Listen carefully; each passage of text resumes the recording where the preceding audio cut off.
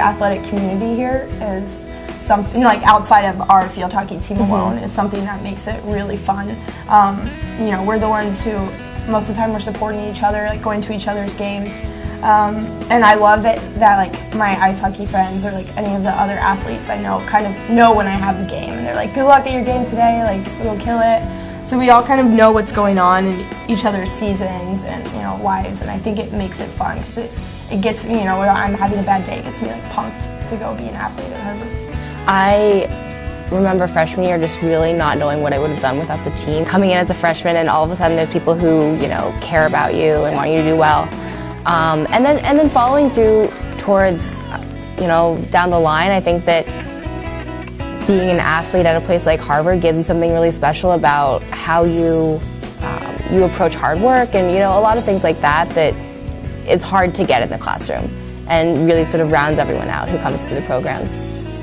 Being a captain was definitely a learning experience for me personally. It's very humbling to know, you know, my teammates sort of trust me with this role. Given sort of that step-up opportunity, that I'm really grateful for my teammates for having, you know, put that trust in me and then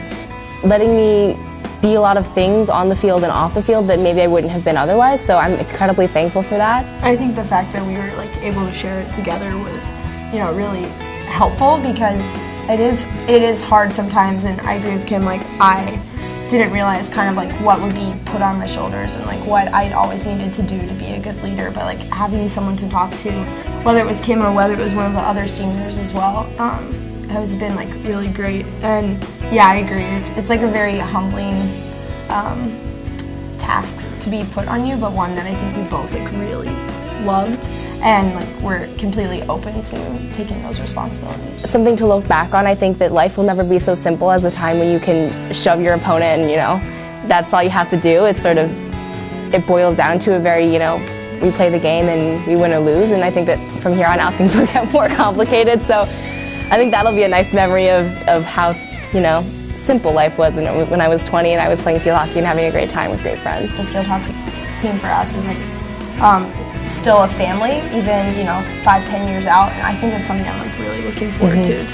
even though I am getting kicked off the team, there's some part of it that I can still kind of hold on to, which is really comforting.